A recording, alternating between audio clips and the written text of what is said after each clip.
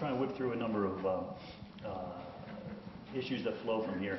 You know, I did a piece on Outside the Lines on ESPN a year and a half ago, where the wife of Tom McHale, who's an NFL player, she was not letting her sons play football. And I found another NFL player or two who were making the same kind of decision. And since then, we've seen a number of other NFL players, including Troy Aikman, Kurt Warner, other folks come out and say, you know what, I kind of love my son more than I love the game itself.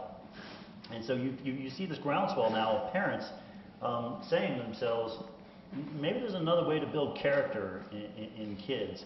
And I've got to believe this is a major problem for the NFL or any of these organizations that sponsor football.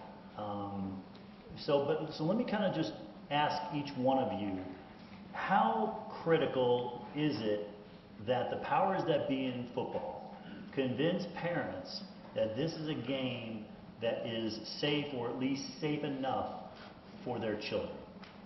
Well, I will say, in all honesty, I held both of my kids out last year, but and this year I'm holding my youngest one out, who played 1 year and is really not liking me right now for holding me out again. But my oldest son, which is going in 9th grade, I decided to let him play in high school, and it took quite a bit of persuading, but I do that with a lot more knowledge than I had when I was playing. And I think, you know, the coaches and trainers and doctors that will be around there are a lot more knowledgeable about the, you know, brain trauma. And I'll be watching with a microscope every hit he takes, and I have full authority to yank him out at any time. So. And I will. Definitely. And by the way, can we get do you have a microphone over there, John? I don't, but I can yell. You got a good basso profundo? He's in New York. Maybe there's a handheld that we can get to John. Because we'll get to you as well. I'm sorry for the chairs here. Jim, what do you think? How critical is this issue of assuring parents that this is a game that's safe for their kids? That's advancing the situation. For many years, the NFL has been in denial, and there was a saying, this is not football related. And because of some great work with the New York Times, certain reporters and certain medical people proved that a lot of these things are football related. So now the league is addressing it in a way that I think they should address it. And I think because of that, in a couple of years, the platform will be totally different. But the denial has been very hurtful to a lot of players because they did not get the proper treatment at the proper time. The coaches did not have the knowledge of not to put a young person back in a game after they have received a concussion. The whole concept of being macho man is now proven to be ridiculous. So I think with the consciousness that's being developed at this particular time, and the league willing to admit that some of these things are football related, scientifically proven, that I would not make a decision on my kids at this particular time. I would have to see what the outcome of this new attitude is. Gotcha. Chris was in the film, of course. He's the co-founder of the Sports Legacy Institute. But the title doesn't do Chris justice. He has been arguably, certainly I think, the foremost advocate for football dealing with this issue, putting it on a table through his through a book he wrote a few years ago, which is head games, just like this title is, of this panel is, and he is now working with the NFL. Is that a proper way to describe it in addressing this issue? No. Okay. The proper way is to say they gave us an unrestricted grant 2 years ago of $1 million, unrestricted gift. Okay. But at least we're more on the same page than we were. Gotcha. I think the big question going forward is, we have to agree and we have to appreciate that the football that we played for the last 50 to 100 years was far too dangerous for anybody involved. I mean, and the brain bank, it's not a great way to study people post-mortem to figure out how many people have this, but 18 of the first 19 former NFL players we studied have it. Every college football player we studied have it. We found it in high school football players as young as 17. It's bad. And so what now that we finally have agreed that this is real, we're trying to figure out, can football survive? And the way we're doing it is not unlike the cigarette industry. We're going with light cigarettes. Well, what if we cut the number of hits to the head in half, and we treat the concussions, and we educate, and the medical care gets better? Fingers crossed, that works. But, that's all you have is hope. The science isn't there to say where we've taken it or where we're going to take it will be safe enough. So what do you think? Dan Garza is assistant professor at the Stanford School of Medicine, also the team trainer, is that right? Physician. Physician, Yeah. excuse me, physician. Oh, Sorry. I'd make more money if I was a trainer. Not a trainer. Sorry, big slip there. What do you think? I mean, can football be saved? Tell us your relevance to this topic. Well, there's two bits. One is that at Stanford, I'm their assistant director of sports medicine, so I'm in charge of the athletes at Stanford. We do a lot of research at Stanford. The kids are very amenable to it. And the other thing is that I'm the medical director for the 49ers. So I came into this, we were talking about this morning, just when this all was taking off back 6 years ago. I don't have an answer for that. I mean, I have to answer it as a physician, which is there's a cardinal rule in medicine between you and your physician, which is I have to inform you of the risk, and you have the right to make the decision. To Chris's point this afternoon, we're not informing all of our Division I athletes of this risk, and that's the first step. And I agree with Jim. I mean, I can't answer that question yet. We're working hard to answer it. But until then, I think the best thing that we can do is let people know there is a risk, and you have to make that decision as parents. Mm-hmm. I also agree with Dr. Cantu, by the way. I don't see the point of allowing 8, 9, 10, 11-year-olds to have contact. Mm-hmm. I just don't see the point of it. Mm-hmm. I think one of the largest things is changing the culture, like Mr. Brown said, the tough man, just keep going if you can walk, and you know which side to get on, keep going. And that's kind of how it was when he was playing, how it was in the 90s. And, no coach out there wants somebody to come out for a series or a couple of downs when they need you, and you say, I just got, I'm seeing stars. I got to take a couple plays off. Can you see my finger? Get back in there. So that culture of just keep going no matter what the cost has got to be changed. It'll take, I think, a couple of generations for that to happen. Right. Now, John, didn't you play football in college? I went to college to try and play football, and it didn't work out. Right. So you come at this topic as a filmmaker, as a journalist, as a former football player. Can the culture be changed? Well, is this working now? There was something that I found after I shot this film, and I just want to read this for a minute because it speaks to the culture, and not just the way the game is played on the field and the way that the guys should play it. This was a letter to the editor at Sports Illustrated, and it was in response to an article that said, here's what it said. The first sentence in your sub-headline from your story about the LSU-Alabama game last fall reads, "An instant classic it was not." I have to ask, what game were you guys watching? That was the most intense, hard-hitting, and exciting football game I've seen in a long time. True gridiron fans know that defense and collisions are what make football great. Pads crunching, bodies colliding, ground and pound. That's what we live for. Those are fans. And if that's all they appreciate, and that's what they see on Saturday and Sunday, and they don't see Monday, and they don't see Monday 20 years afterwards, how can they understand what these guys are going through? And that culture has to change as well, not just the way the coaches and the players act on the field, but the fans and the way we appreciate the game. So does anybody have any confidence that fans who have become aware of this topic will feel a little more uncomfortable cheering for that big hit on Sundays because they know there is a consequence?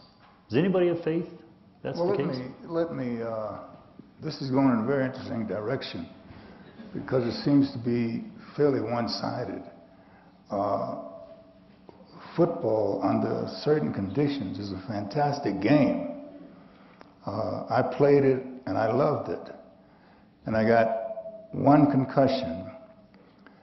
And wanting to be the kind of person I was, I wanted to get back in the game as soon as I could, but I couldn't remember the plays. At halftime, one assistant coach came and stood over me and said, "Well, you know, so-and-so got hurt and he's back in the game. What are you going to do?" And I remember that as vividly as I remembered anything about my career. It was insulting to me.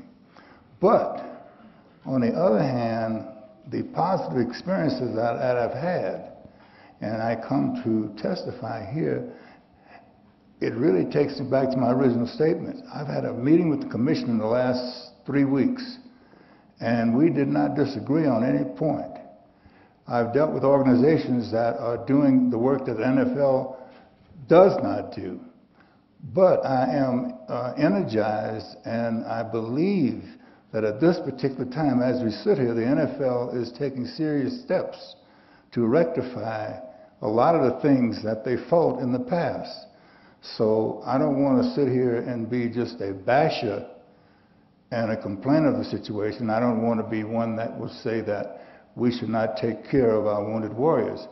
I've been a great advocate of taking care of our wounded warriors, but I do see the changing that is coming in the culture, and I think that should be uplifting to us, because the game itself is a heck of a game. Ms. Brown, I think that's a great point. Let me take that a step further. My original problem with the NFL was not that the game was dangerous, it's that they were lying to the players and the country about what the consequences were. It's all about informed consent.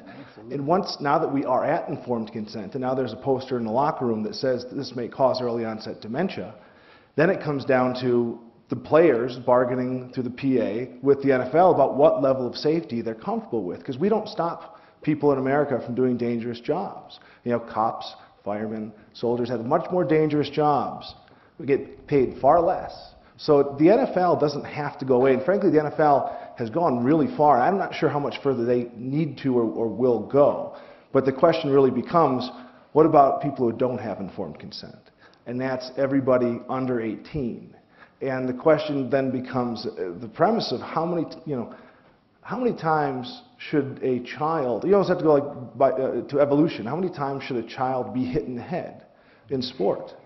I mean, now that I don't play anymore, I realize I don't get hit in the head very often. The high school players will be recorded taking 2,200 hits to the head in a year. How many people here have been hit in the head one time this year? Raise your hand. Okay, a few people. How many people here were hit in the head 25 times this year? None of you. But your children, if they played football, got hit in the head 1,000 times. And it was interesting. Last summer, I was in Europe at an Eisenhower Fellowship trying to build bridges and research and awareness on this, and I met an economist from Turkey, and we were talking about what I did, and she goes, "Oh, it's It's interesting. We have a word for that in Turkish, but it's for people who hit their children too much in the head. They actually have a word, I'm not going to say because I'll badger this, that says that they're actually called an idiot child from being hit in the head too much. Like, people know that's a bad idea, but here, when you dress it up, we act like it's normal. And that's what we have to examine. So what are some of the reform measures that are in place right now, and how effective are they? I mean, talk to me a little bit about the hit count. I know Pop Warner, recently reported about some new measures they're taking. Tell us about that. Sure. The number one thing you can do to make youth football safer is to lower the exposure, and over half the exposure comes in practice. So what we've been pushing for, the NFL was actually the first to move on this. They can only have 1 day of hitting a week in practice. And the Ivy League said, all right, 2 days is the max. Pop Warner then went to 3 hours a few weeks ago. So no more, they went from 10 hours a week of kids colliding to 3 hours. That's going to dramatically reduce it. And one of the things that we are pushing through Sports Legacy to advance that discussion of less is more is something called a hit count. Basically, now that we have sensors and helmets, we can count how many times people are hit. And we saw what happened in baseball with pitch counts. There was a little bit of evidence that said you could wear out your elbow if you throw too many times. And so Little League then adopted this program where if you're 10 years old, you can only throw 60 times. And if you're 12, you can throw 70 times. And you're mandated 3 days of rest to let your elbow recover. And we sat around and said, gee, I think your brain's more important than your elbow. And so why don't we limit how many times you get hit in the head and maybe mandate rest in between hitting days? And I think that's the fastest way to get to lower trauma. Is it enough? It's still high. And then you're getting into, you have to diagnose your concussions. We miss 90% of them because children don't know to speak up. We don't have the technology to see them. Kids are now having to see a doctor. There's laws in 40 states where you have to be cleared by a doctor. That didn't exist until recently. So we're trying to hit it on a number of different angles. And the question will be, is it enough? You could get to 20% of the brain trauma in football. You could. Right now, people aren't committed to that. But we might get there. Dan, you're working on, tell us about what you're working on. So we actually use not a hit system, which is the helmet-based system. At Stanford, we use a mouth guard, which is, in truth, it's not our own technology. It's from a company in Seattle. Our engineers kind of futz with it. And we use it in our football team. We like it because we can also use it in soccer, field hockey, lacrosse, so women's sports. For the first time, we can now study them. And one of the best things, there's a lot of great things that Chris has done, but the hit count issue is so logical. It makes so much sense. And we're working hard to kind of meet his demand, because if you think at it from my point, or as a scientist, or fellow scientist, I don't know what constitutes a hit. Is it 15 Gs or 10 Gs? And of course, we don't want to get lost in the morass of science. But, if I hit you in the thorax and your head goes like that, does that count as an impact? So we're really trying to work through that while at the same time getting our scientific heads out of the mud and saying, look, this is good stuff and this is important stuff. So that's kind of the majority of what we're doing right now. Gotcha. So I do think the NFL took some good steps last year, and a lot of fans didn't care for it, but I was,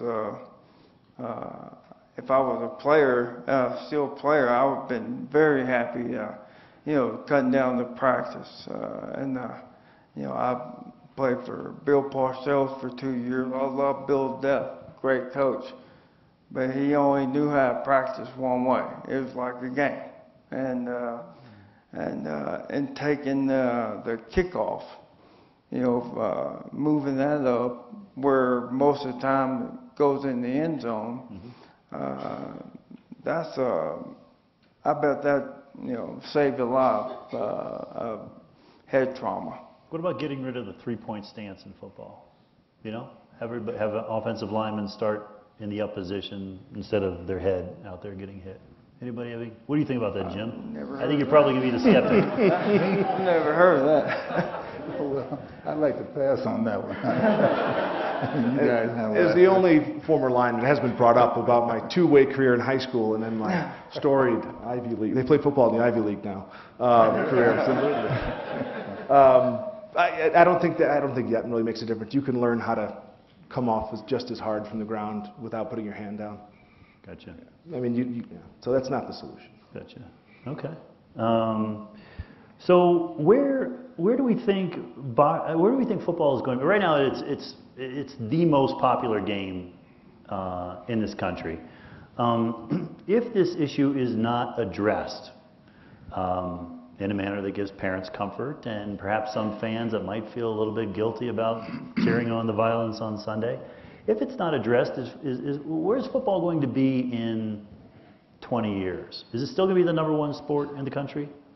Well, look, we're talking about, to me, two different situations. When you're talking about your kids, to me, that's up to the parents. You know, my kids don't play football. My son is a soccer player, and a little bit of golf, a little bit of basketball. Not because I told him not to play, he just chose soccer. But as a father, I would not push football on him. With our youngsters, so many parents push them as if they're going to be NFL players.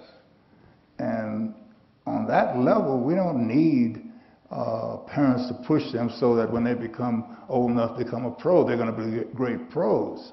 So taking care of your children is one thing, but then when you get to the point of going to high school and college and you develop as a football player, there are many things, and get to the NFL, there are many things that were not being done. I must reemphasize that are being done now, and there are other things that can be done to make the game much safer. And one example is that if you get a concussion, they cannot send you back in the game. Well, if you get knocked out in the old days, they give you some smelling salts and send you back in the game. And if you don't want to go back, or if you can't handle yourself, they say that you're not a man. So if you get rid of that part of it and all the very definite kinds of things that go against our safety, the game, I think, will change tremendously and still be an exciting game. But how do you enforce some of these reform measures, right? The hit count, limiting practice to, you know, a third of practice time on the Pop Warner level. I mean, who's going to go around and check coaches to make sure that they're actually doing this, or even pulling a kid out of a game who might have a concussion? I mean, are we leaving up to the doctor, the coach, to determine? Pop Warner, yeah. Well, I think we're trying to empower parents to be very active here. So, I mean, what I like about the hit count is that you can pick up if they're wearing a headband, you can pick up your kid at practice and look at your iPhone and see how many times they're hitting the head. And if it's a number you don't like, you can go talk to the coach.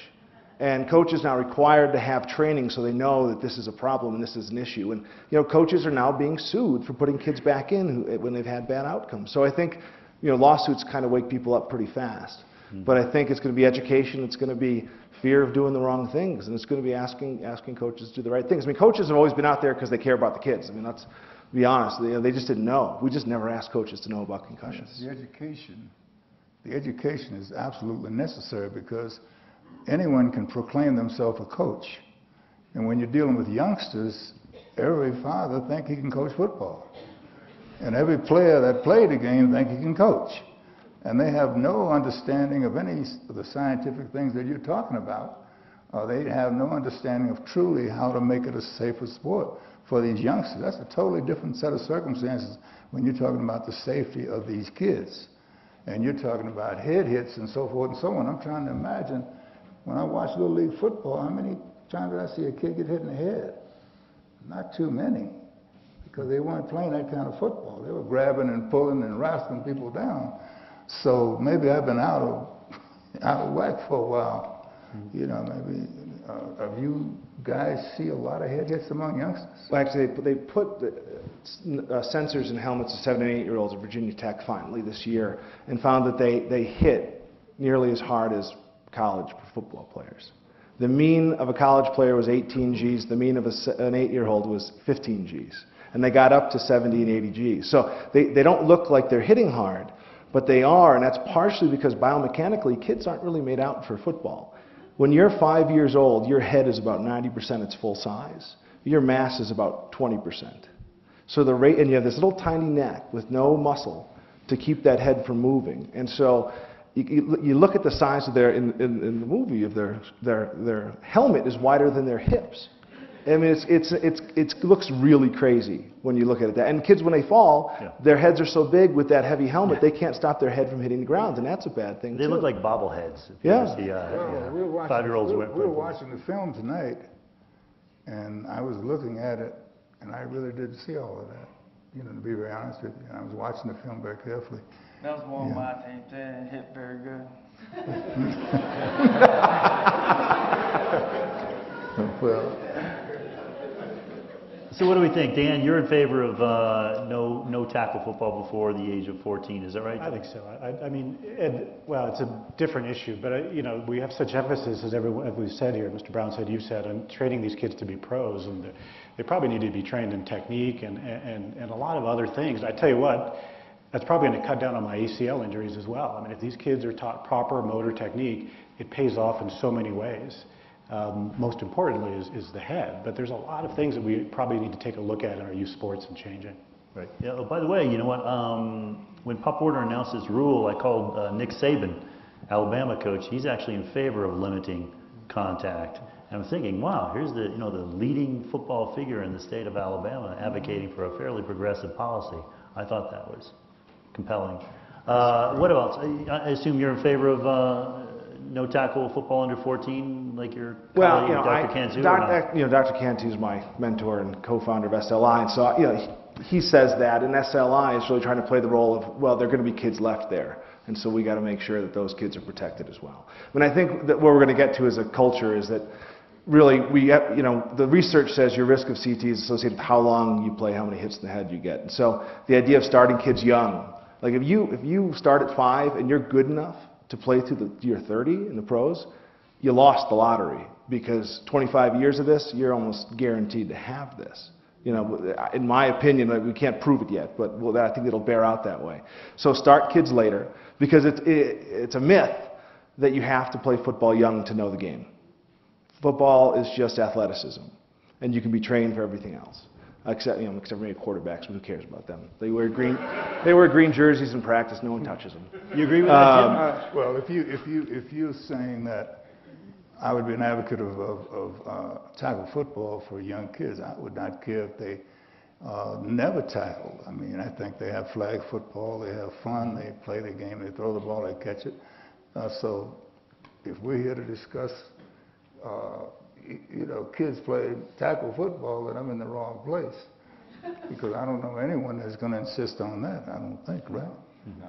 I thought we were going to be talking about the serious area of college, at least, and the pros. But yeah, I think the biggest point that Chris has helped lead the way on is I didn't even know. And I would venture to guess not many people did know what is the criteria of a concussion. Until Dr. Canty, he asked me, how many concussions do you have? I said, 2. I was knocked out twice, where I didn't know where I was and didn't know where I'd been, didn't know where I was going. But when he explained to me, well, have you ever had this, this, and this? Oh, yeah, that happens all the time. Then I'm like, he said, well, that's a concussion. I said, well, I had a lot of those then. It was just something I've never brought up. Right. Full disclosure here, I mean, I made a decision early on. I have kids, 3 kids, 15, 13, 8, boy, girl, boy. Son wanted to play football, and maybe it's because I've done too many of these stories, but I said no.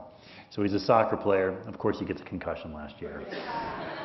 Soccer players get a lot. Go figure. But the reason I made that decision is not because of what we know about head trauma in football, but what we don't know so far. So let me ask the panel, especially the medical folks here, what don't we know? What don't we know about head trauma in football?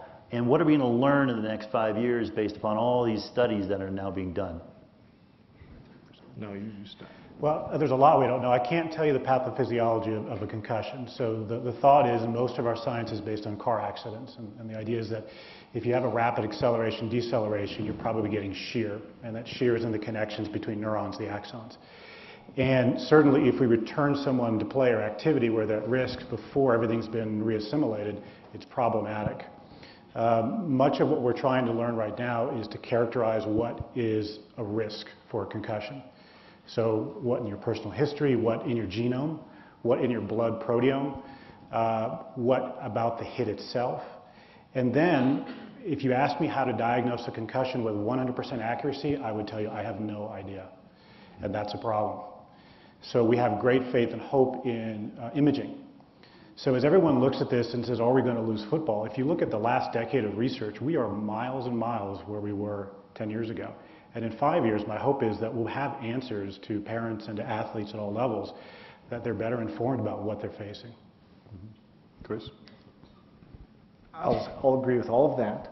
And then I'll add, one of the big things we don't know is what is causing some people to get CTE and some not. We don't know what is sparking that disease. We do know that once it sparks, we can't stop it. We can't diagnose it in living people, we can't treat it.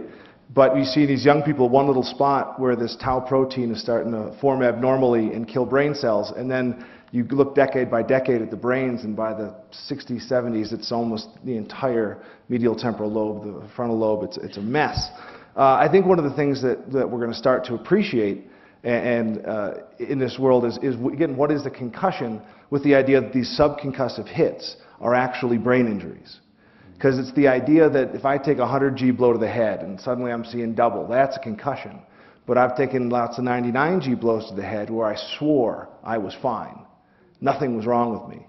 And the reality is we're going to be able to prove those are actually brain injuries. We just don't have sensitive enough tests yet. When you do image people who've taken 1,000, 2,000 blows to the head and said they never had a clinical concussion, they still have abnormalities on imaging, they still have abnormalities on cognition. So that idea of the subconcussive hits I think is going to be troublesome, especially when you take this out to other sports. I think soccer is the next place where we're going to have to decide if heading a soccer ball is actually a good idea. And the answer is it's not. The question is just how bad of an idea is it?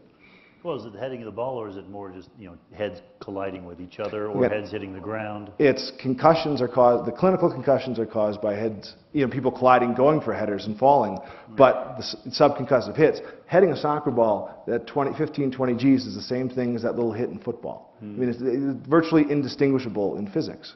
But we don't have soccer brains to show you to say this was CT because no one's looked yet. We're looking, and I bet you we'll find it. When we find it, then we'll have a discussion about whether soccer should be done.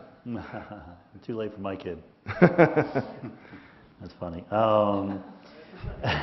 Is there, Chris, you showed when you're doing your presentation, there was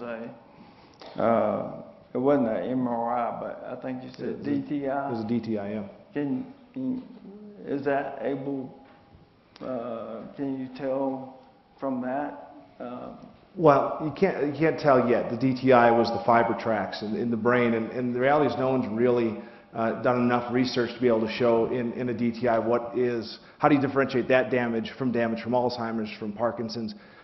We actually got the first ever grant from NIH on CTE research last year, and now we're putting 100 NFL players who are age 40 to 69 who are all symptomatic, which are a lot of them, comparing them against controls, and we're hopefully going to quantify where the damage is and what distinguishes CT from other people. But I'd like to turn it over to the audience here for questions. Raise your hand, please stand up, say your name, and we'll try and do this for about 10 minutes. Hi, my name is Bruce Taylor. I live in San Francisco, grew up in Baltimore. And you mentioned football as being one of the most popular sports on TV, but one of the fastest growing sports in America right now is lacrosse. And Mr. Brown, you were an All-American at lacrosse. And I don't think a lot of people know that about you. So I'm wondering if you could compare the types of hits you took playing lacrosse or gave out playing lacrosse compared to the hits you got in football. And also, Dr. Garza, I'd be curious to learn a little bit more about your research from the mouth guards comparing lacrosse and football. Well, thank you. There are fewer hits to the head in lacrosse And it's more a matter of someone slashing you across the back with their stick, or across the legs with their stick, once in a while across the head with their stick. But there's a severe penalty for that, so it only occurs occasionally. And I'm glad you asked about the football comparison, because, you know, very seldom was I ever hit in the head. You know, I mean, my shoulder was my weapon. Everybody's scared. And my forearm, I would hope it was that. I don't think so. And so I'm not even relating to how many times an individual get hit in the head, because I'm up here looking at the fact that if we got rid of dirty players who intensely try to hurt someone who's in a helpless position, they can deliver a blow that can be very devastating. And then if a defensive player is going to try to hurt an offensive player and put his head in there first, then he's, of course, going to put himself in danger. But there's no doubt about it, there are more hits in football that are more dangerous than in lacrosse. Gotcha. Next question. Sorry, I'll give a short answer. Second part is I'll tell you about field hockey in 6 months and lacrosse in 9 months, because we don't deploy until this year for those sports. Gotcha. Who's next? Sean Payton was suspended for this year, and many people in the sports world thought that that was a very harsh consequence of what I understand to be paying players to take other players out of the game. It's hard for me to imagine that the Saints are the only team that has such a reward system, and I wondered what you folks think of it. You want to take that, Kevin? Well, I was on a couple of teams, and we had incentives to make big plays. I never did hear from any teammates or any coaches, we need to take this guy out. Of course, I wasn't in the defensive meeting room either. But as far as special teams, the players themselves might get up a little pool and see who can cause a fumble or on special teams or something like that. But I never heard anything of trying to take a particular player out. You know what? I really think, and this is my opinion, doesn't count for much, but someone was telling me this the other day, and it brought it to my attention. I think Sean got such a big penalty because the money was coming from the team and it affected the salary cap. I'm telling you, I think it was a way to get around that. Jim, you said this morning in the other panel that there were bounties, I guess, incentives when you were playing. Can you elaborate a little bit more? Absolutely. But what you were talking about is so true. Players put up some change to get out of, to knock another player out of the game, not necessarily hurt him. And you have players getting accolades because they hit hard. Football, the greatest heroes are the hardest hitters.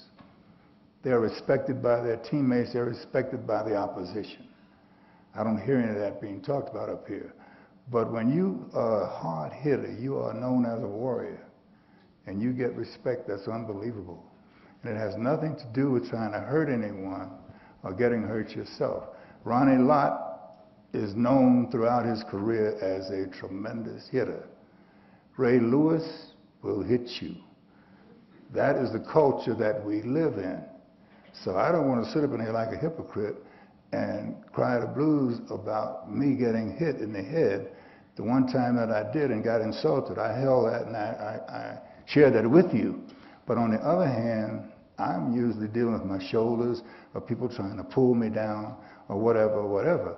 And the one thing I like to say is that Rosie Greer of the New York Giants, when his players were trying to do something dirty against me, he stood up and stopped them and told them that we do not hurt Jim. We do not play dirty against him. That is not the way the New York Giants play football.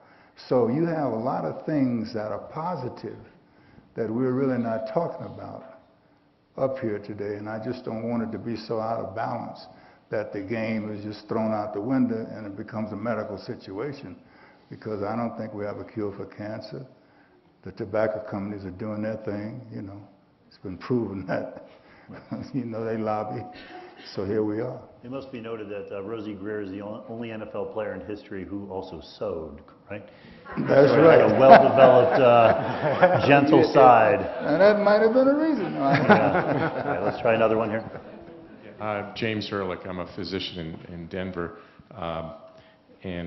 First of all, one thing, the film was wonderful, and the characteristic of what you've done with real sports, there is a sign outside. You see a lot of these inspirational signs all over this ideas conference, and there's one from John Wooden that you've all heard, but it applies here, which is that sports do not build character, they reveal character. So I think what you've demonstrated certainly is true.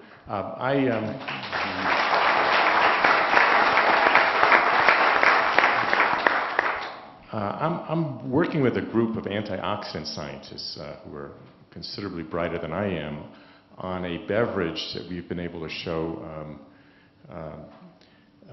improves the atmosphere for susceptibility to concussions, and it makes sense, you know, that part of the problem is you get hit and there's oxidative stress and inflammation. I was wondering what the scientists here feel about not only individual susceptibility to injury, which you've alluded to, but how do we assess people for not only the physical aspects, but you might be a good linebacker, but your brain is not set for that type of thing.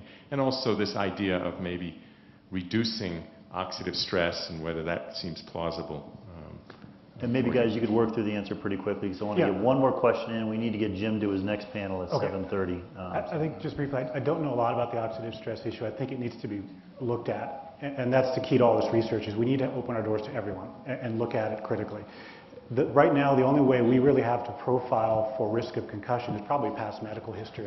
You know, we could get to genomics eventually, but I think that's probably the number one thing. I don't know you. Well, how do you say you proved that it lowered risk of concussion? Well, these were animal experiments. Well, okay. So we've cured concussions in lots of animals, not humans yet, though. So yeah, I mean, you're right. The theory is something we need to explore, but unfortunately, right now there's nothing that we can do to say who's more at risk or lower your risk other than not getting hit in the head. Good. One more question.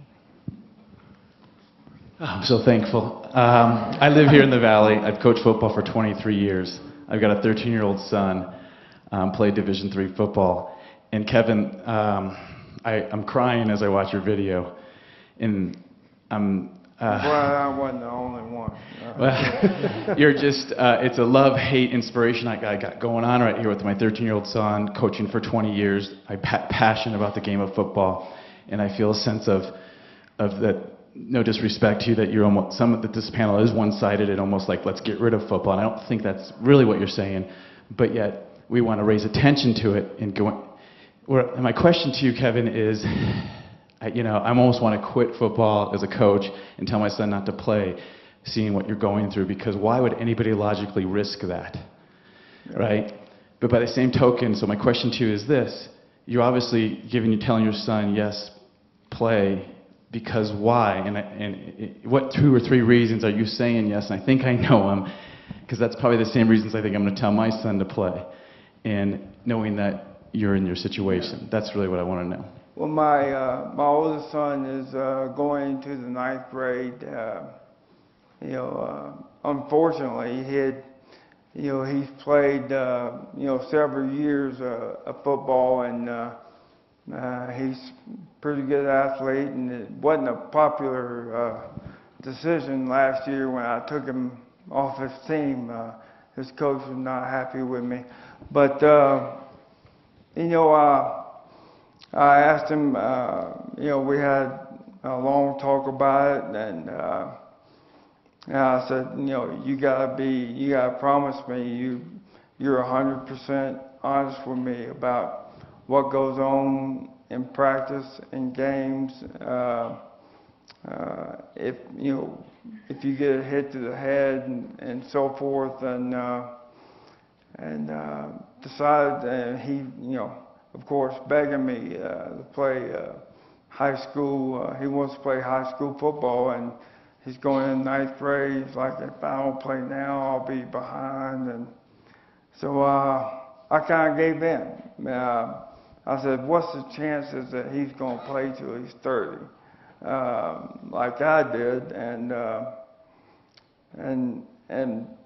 felt like with the knowledge, with the education that the staff, the doctors, I know, and myself personally, that I can't protect him of everything, but I feel like I can protect him a lot better than I was protected, or I protected myself. We're going to wrap it up here, but one last thought though. You raised a good point. I mean, I do hope this panel didn't come off as too anti-football. I think probably everyone on here, I mean, I grew up on the 1972 Miami Dolphins, the perfect Dolphins. Loved football, the ball falling through. It was my sport as a kid as well. I think everybody here is interested in making it a game that is sustainable over time. How do you get there? And Chris, he's dedicated his life to it. Dan's engaged in this. John, Kevin has stepped out on it. So. I'm frustrated because as a coach, it's my platform to teach all the good about football. Yeah. The camaraderie, the teamwork, the independence, the confidence, all that kind of stuff. And I hope we remember that. If I was to do something different, if I was to join some kind of group, I did not allow my son to play football until he was 13 years old. Okay, for what it's worth. I am against football until they're 13 years old. Why? I don't know. I just chose middle school. I felt middle school is safe enough. I don't have any statistical data. But as an 8th grader, 1980, I played flag football. I did not have gear. And I wish if I was a senator or someone, I would make football only be flag football until they're in high school. That would be something that would be a great nationwide. Because there's no reason these kids to put on helmets and gear until they're 13 or 14 years old. So that's what I would do differently if I had a vote to change the football arena. I wouldn't get rid of football because I think there's a lot of good. We all know the risk. We don't know the statistical risks per se, and we should be informed of those risks. But if it was my vote, I would make football flag football until they're in high school. Great. Yeah, I talked to Dr. McGee. Yeah. Don't look at this as anti-football. This is really more pro. No, I'm just saying it's not anti-football. It's pro-children. All right. Exactly. Football doesn't have feelings. All right. So I want to thank everyone for their questions. I want to thank the panel, and a special thanks to Kevin and to John. Thank you, Chris. We're going to talk, right? Yeah.